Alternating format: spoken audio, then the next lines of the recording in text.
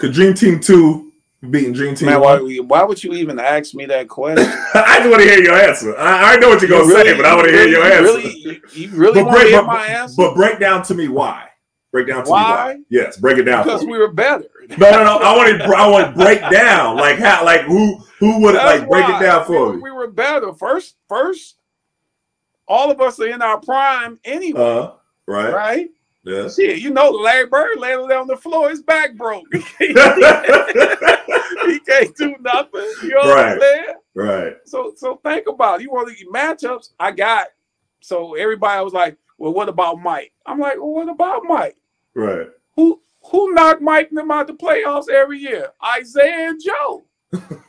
Those were my guards. So I got you. I got Isaiah, Joe Dumars, Tim Hardaway, Mark Price, Reggie Miller. Those are my guards. Okay. Steve Smith. Those are my guards. Okay. And I got the eighth wonder of the world, which is Shaq. Yeah. You know? Yeah. And I got Dominique at the 3. Yeah. You know what I'm saying? So you can throw the power, whatever you want. You can put me there. You can put Sean Kemp there. You can put Lonzo Mourning there. Yeah. You can put Larry Johnson there. Yeah. You had a crew. You know what I'm saying? Like, you had a crew. Come on, man. You had a crew. Man, I would love for that game to happen. Yeah. That would have been special. Yeah. And one of the best times of my life, though.